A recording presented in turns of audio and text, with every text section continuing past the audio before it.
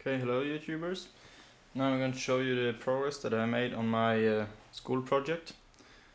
It's a ARM Cortex-M3 processor here and a QVGA LCD, a small speaker, a large speaker, IR receiver, and you can choose which speaker to be used with this one. So you can actually remove here also, so you can plug in some headphones or something with an adapter. And here you can choose if you want to use a small speaker with the jumper here. We're going to use a large speaker. And like that.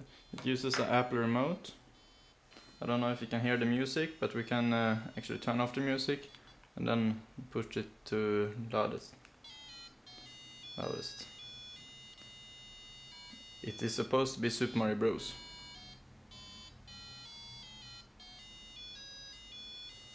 You can zoom in so you can see the display.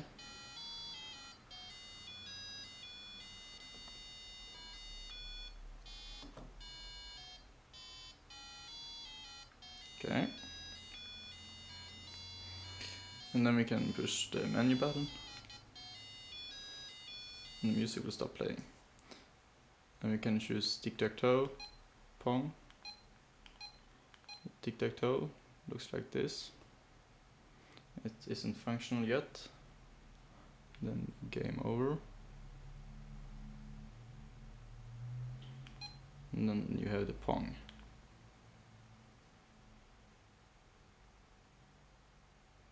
And there you have the game plan. So later on there will be a small brick for you and a brick for the computer, and then a ball that will bounce between and hopefully bounce in the right angle from the walls and stuff like that, and have a small beeping sound, so it's going to be look really retro. You can go back, and here you have the main menu again. I can show you how it is to reset it. Push here. Let's see, we get back to the start screen.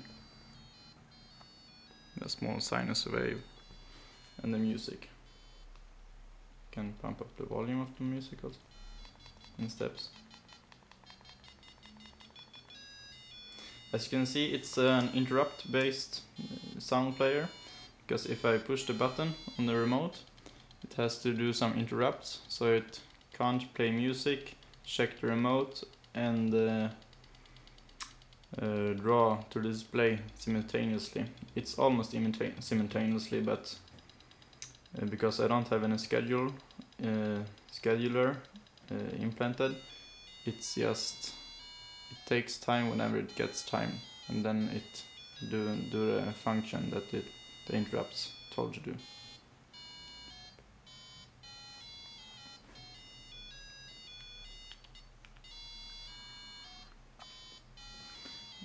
You can see here